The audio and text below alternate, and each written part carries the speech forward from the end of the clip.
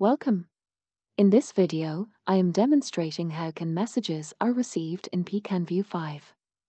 I have established a connection from my computer to the CAN FD bus using a PCAN USB FD. For working with CAN FD messages, of course a CAN FD interface is required. But for the basic functions shown in this video, it doesn't matter whether you're using a CAN or a CAN FD interface. All incoming CAN and CAN FD messages are listed in the Receive panel. Each message is displayed with its CAN ID, type, length, data, cycle time, and count. The ID is indicated in hexadecimal format by default. This can be changed to decimal by opening the context menu with a right-click and selecting the other CAN ID format.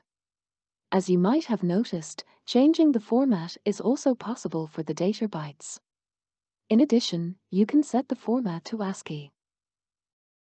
Those changes are only for single messages. You can change it for all via the Settings menu. There are also some CAN FD messages in the Receive list. They are indicated by their type. A little FD symbol.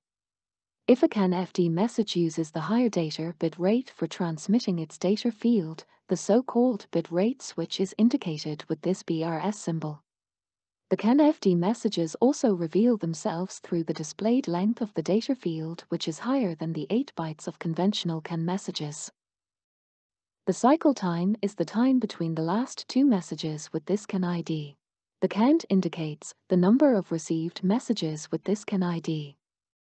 The counters can be reset with the Reset button or by pressing the Escape key. By clicking on one of the column headings, you can sort the Receive list.